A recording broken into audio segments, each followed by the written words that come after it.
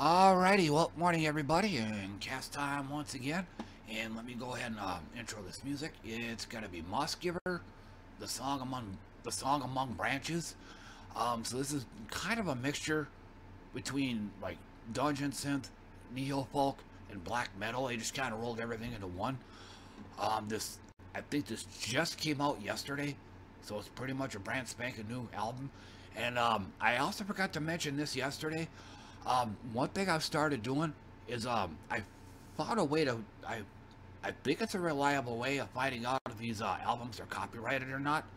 Um, Download them, like download them, and after that, re-upload them to YouTube, and then after that, when it gets uploaded, YouTube will give me a yay or nay.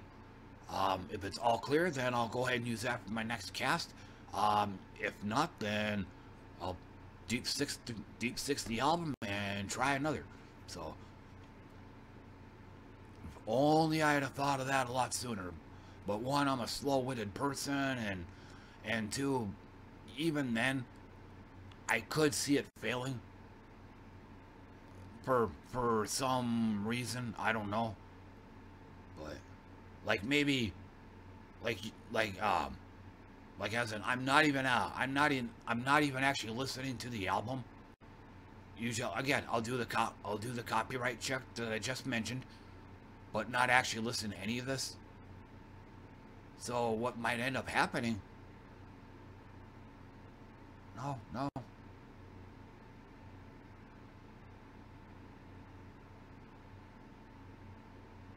no, it shouldn't. Okay, and never mind, never mind. But I'll just say I'm just gonna start downloading these and then re-uploading them, and then doing my own little copyright check. So hopefully it works. At first I thought that there might be a glitch in the system or something, but anyway, let me go ahead and get this going. I I've got a fair amount to talk about, and there's gonna be a little bit of moving parts in this. So again, there's probably gonna be a mistake or two made.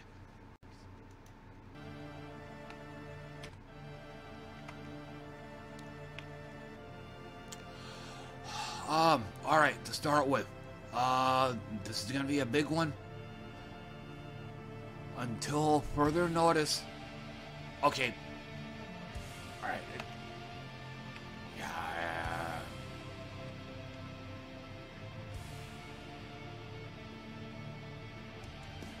Yeah. I'm gonna have to go with this album. Yeah, I'm gonna have to go with this album. Like too distracting. Okay, but anyway, until further notice, I'll no longer be playing Gems of War.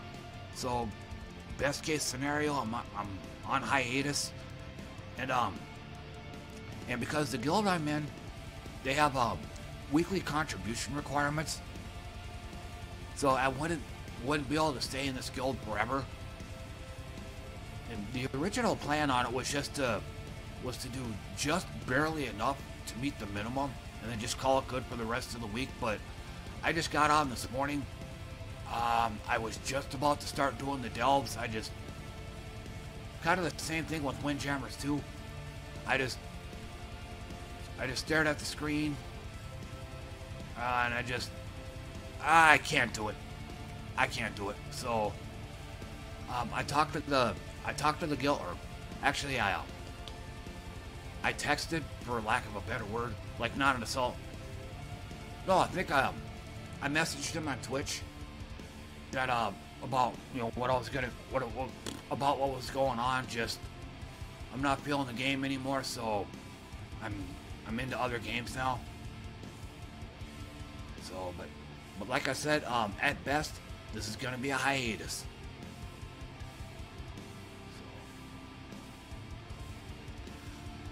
Trying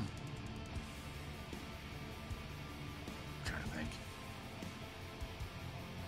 Oh, but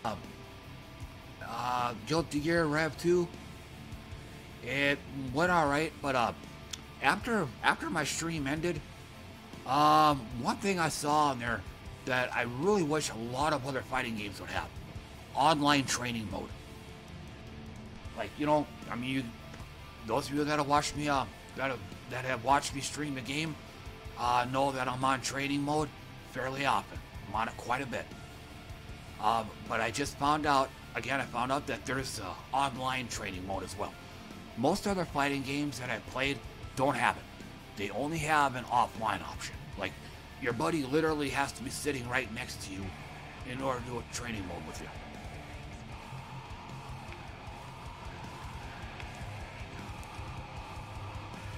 So, but yeah, really good to know that it's on here. But on the downside, online is pretty much dead. Like, I've actually tried looking for online matches, nothing. Like even in places where I think there'd be hotbeds of activity, like maybe in NorCal or SoCal or New York, nothing. Like it's just solid zeros. I mean, I probably could have tried Japan. I mean, that's where this game was made, but I'm that way too far away on that. But another thing I did do is after I watched the game movie, they have like 3 bonus episodes. Watch them. First one was basically the aftermath. You know, just, you know, like family related stuff. Just basically dragnet drama, as I call it. Just basically people standing around talking. So not very active. And then I watched the second bonus episode. I thought was just, at least now, I don't know if they were being serious or if they were just joking around, being tongue-in-cheek, but the second one was about Venom. The guy's a ninja, but in the end, he gets a job as a baker. Which, like, no, man. I mean, Venom's weapon is a pool cue, and his projectiles are pool balls. Like, no, man, you make him a pool shark. I mean, like, duh, you know. I mean, no, you put him on the pro pool circuit. You know, he's maybe not have him like winning every single tournament or something, but you know, being like this total phenom that came out of nowhere, and he's, you know, he gets first place in some places, he gets second or third place in other places, you know, that kind of thing. You know, he's a great competitor. You know, that kind of stuff. Or make him a trick shot specialist. There's actual shows that have it. You know, there's 2 different types. There's the traditional 8-ball, you know, the standard 15-ball. You got the 9-ball, and then you got the trick shot competition. I mean, have Venom do something like that. But like I said, I mean, it's a Japanese game, so I don't know if the Japanese were like actually being serious about this, or if they're just trying to be funny.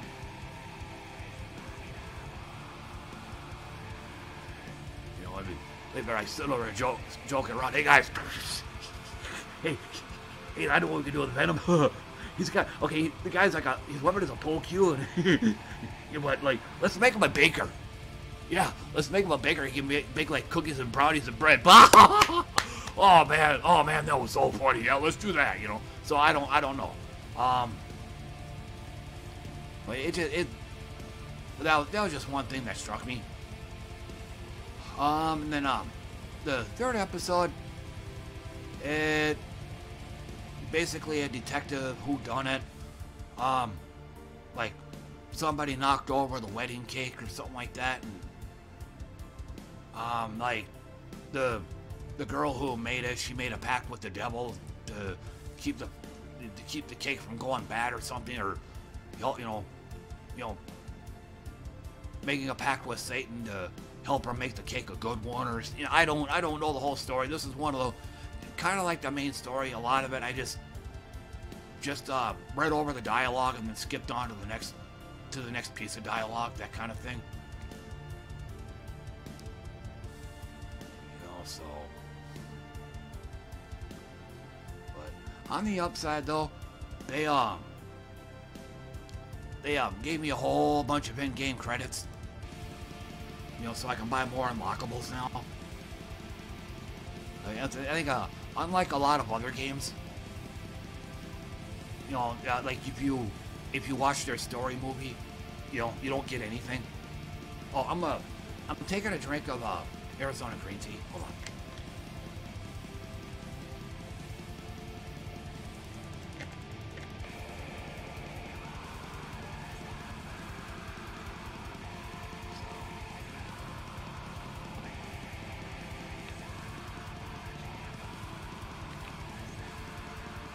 I think there was something else I was wanting to say too.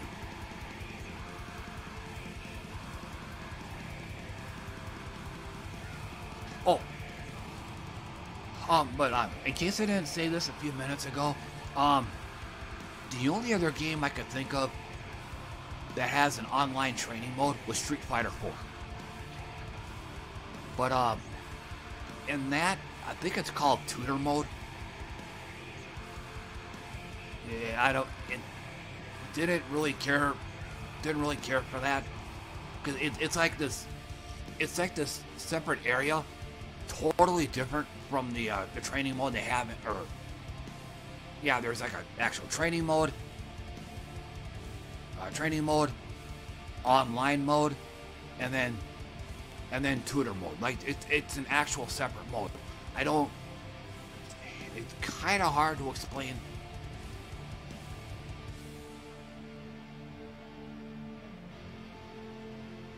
Oh God.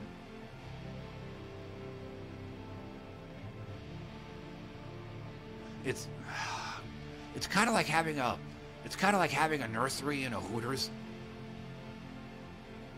Sorry if that doesn't make any sense, but I'm still trying to find an analogy for it. But basically, I think having this online training mode totally and completely separate from the normal online mode, to me, is kind of a bad idea. It just, when I first saw that, it kind of left a bad taste in my mouth. I mean, it should be part of the regular online mode. That's what Rev 2 has. You go in the game, you go to the online area, and it's simply a menu option.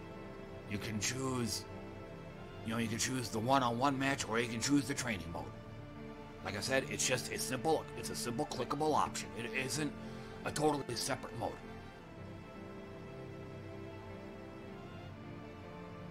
I wish I could think of another analogy.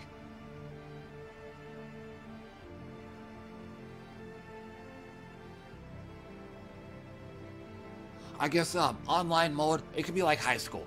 You know, online mode could be like the high school or the football squad, and then tutor mode could be like the chess club. You know, where everybody scoffs and laughs at, a bunch of geeks. You know, that kind of thing. Nerds.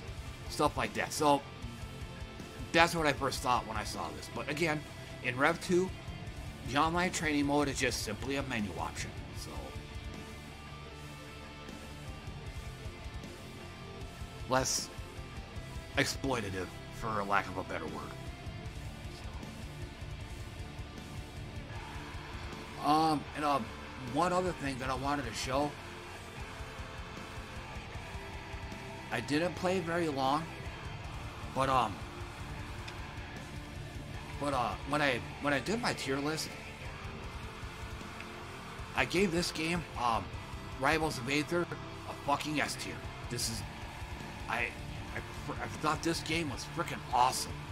It's a platform fighter, kind of like Super Smash Bros.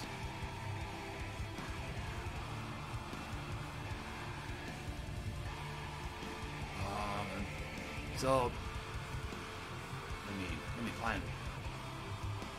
I'll just grab this guy here, and I think one of the reasons why I like this game was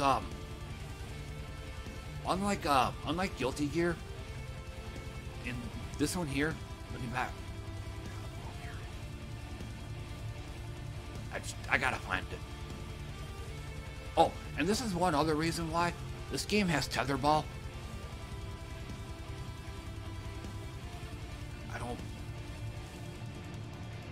Ah, yes. the other thing I like about this game that I think more games need. CPU versus CPU fights. I don't think Rev 2 has this, but not that I actually looked. But yeah, because I mean, a lot of times I just want to sit back and watch, kind of like what I'm about to do here. But again, one of the reasons why I like this game is it has tetherball mode.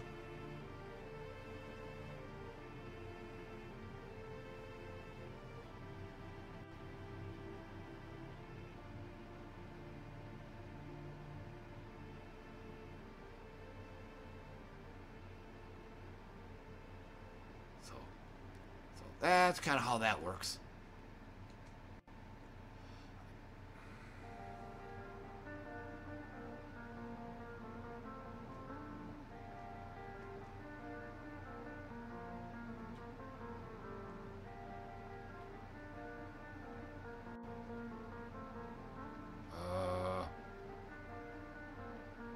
Hello?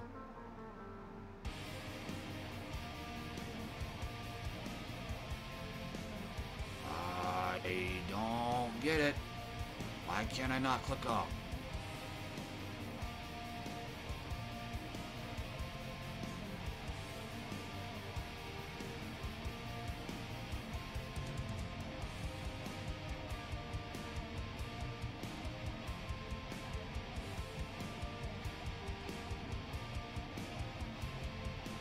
Okay, there we go.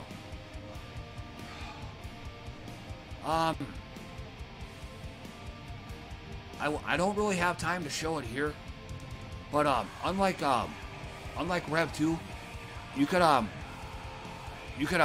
do custom colors on all your characters, whereas in Rev 2, you could only have, I think there's only like 25 color schemes to choose from, and that's it.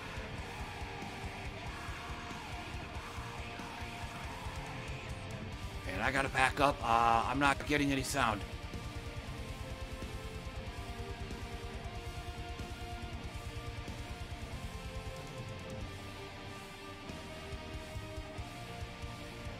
I think I might have to do what I did with Rev 2. Yup.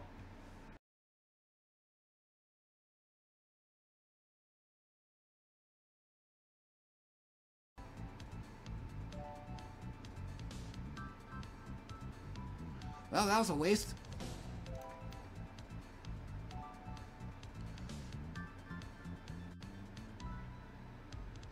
So, let me adjust something on here. Hopefully it'll setting it up so it never happens again. Pretty damn stupid of me.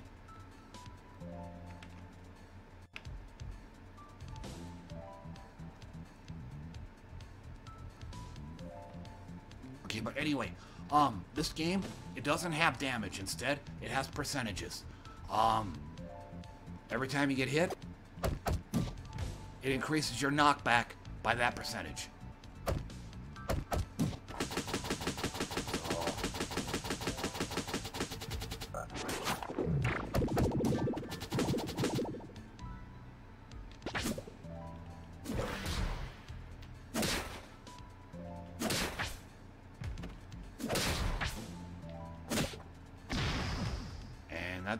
And the goal being is you want to knock them off screen. So, and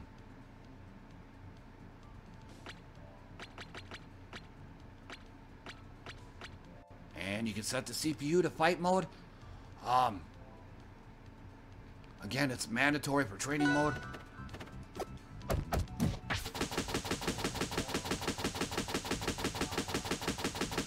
And this is my main strategy with this guy.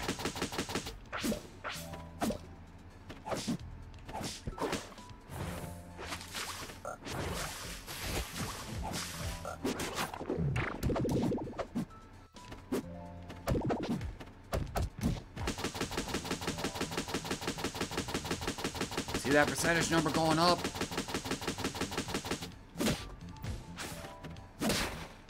Bye-bye. But anyway, you kind of get the idea as to how that works. So what I'll go ahead and do is, if I can remember to, I'll edit up the part that I accidentally blacked out, I'll just go ahead and edit that out, and then I'll just go ahead and go back and explain what I was trying to explain before.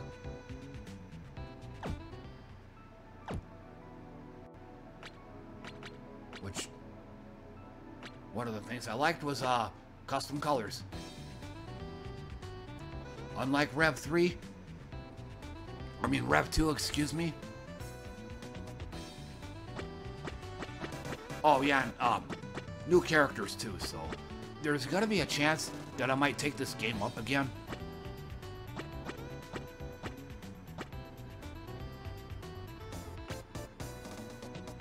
So you can click one of them, and then you move up and down, and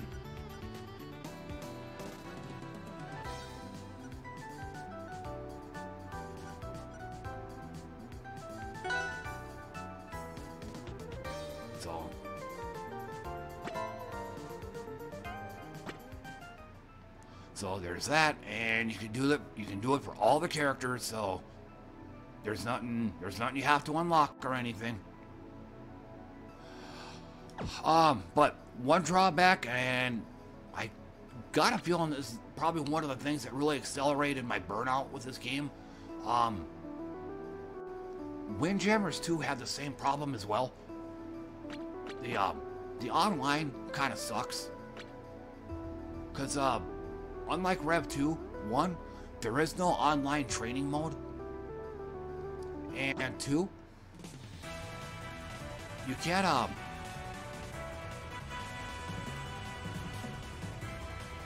it's basically, to be fair, it's a little more customizable than Windjammers 2, but ultimately, everybody in the entire globe gets crammed into this one mode, into unranked mode.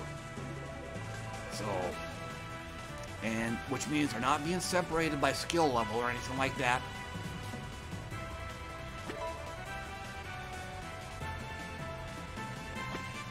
So, which means I have the same problem in Windjammers 2 too.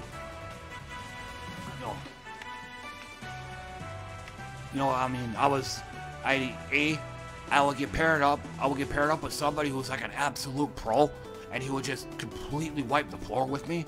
Or I'd get paired up with a total absolute rookie, and I'd be wiping the floor with him. So it's way too random. I think matchmaking needs to be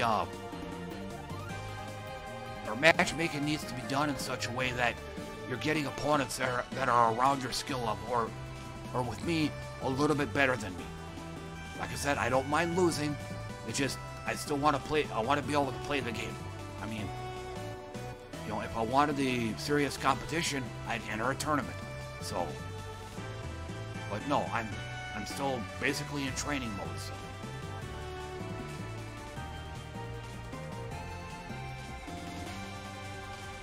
But like I said, Windjammers 2 kind of has the same problem. The entire planet is being put in only two different online menus, casual and ranked. That's it.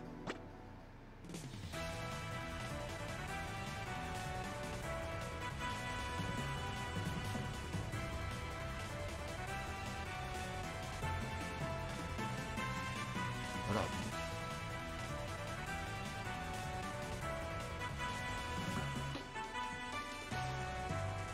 I don't recall seeing this before. Bronze 5.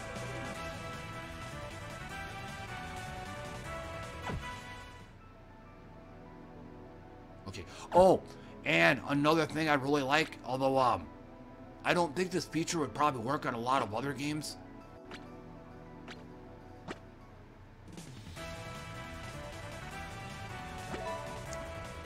Now, standard issue platform fighting games is you have each player has 3 lives. You get all 3 of those lives get knocked off, you lose a game. But what you can do,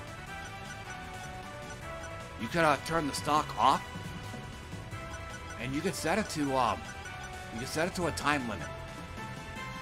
And then when And when you do that, the goal actually becomes just beat your opponent as many times as possible within a set time limit, like 5 minutes, for example. So, which you can couple that with the fact that I could set everybody to CPU and I could just sit back and watch.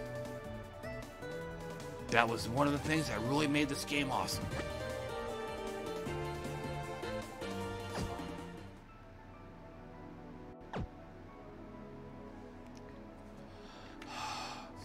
So, but alrighty, but that's gonna do it for me. I'll just go ahead and call it good here. Pretty much said all the things I wanted to say, and the big time screw up that I did about 5 or so minutes ago. I gotta set to editing that. Gotta get that yanked out. So still got much to do this morning. But otherwise, hey, thanks for dropping it, or thanks for tuning in and listening to me, everybody. I appreciate that. And I should be able to do another one of these tomorrow morning. But until then, thanks again for coming by, everybody, and see you all next time. Bye for now.